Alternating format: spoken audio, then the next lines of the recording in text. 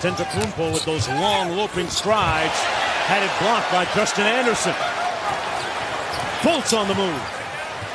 Anderson for three. Got it. Out of here. And then the walk-up delivery by Mr. Fultz on cue. His 68 consecutive games coming back from that shoulder ailment, and he gets the lefty layup to go inside. All hands on deck. I don't understand it, Mark. He's got too much ability. There's Justin Anderson. That's his second three-pointer of the night.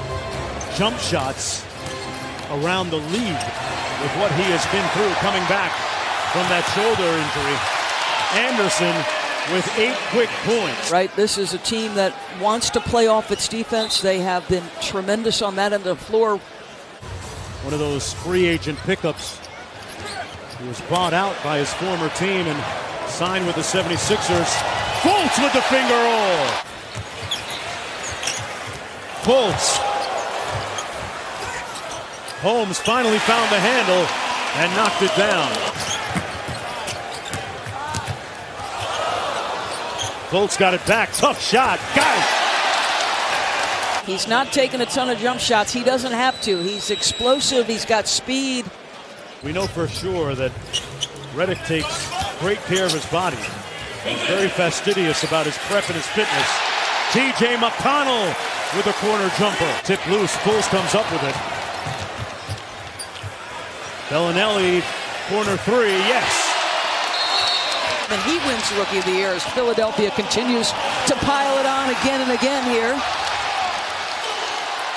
Wow, the Bucks just getting pummeled with Fultz motivator cuff right now.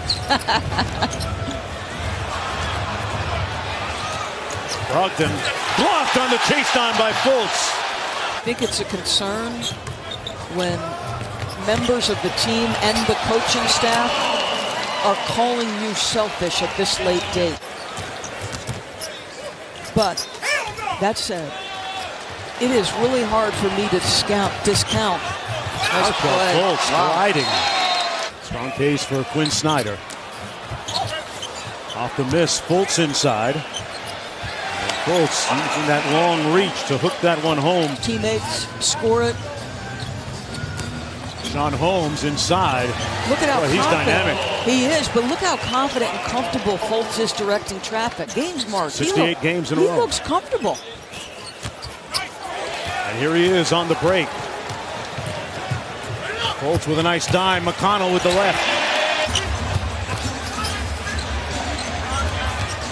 Fultz. Holmes.